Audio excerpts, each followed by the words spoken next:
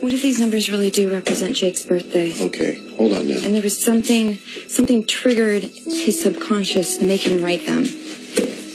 What is it that you're afraid of? Elena involved? What do you think's gonna happen? Who knows?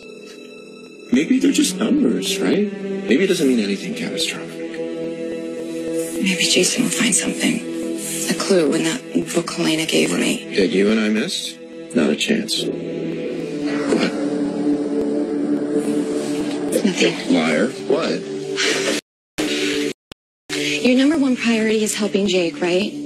Not making sure it's you and not Jason who saves the day? Yeah, I just want the day to be saved. I don't care who does it. It can be that guy, the Grim Reaper, whatever. Just wish we had more time to figure this out, because Jake's birthday's right around the corner. Can I say something? I've been thinking about this.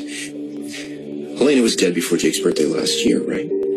So if she was trying to set some diabolical plan in motion, wouldn't it have already gone down? Why would she wait a whole year?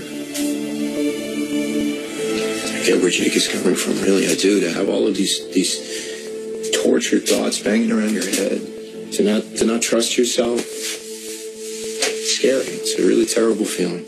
Something was done to him.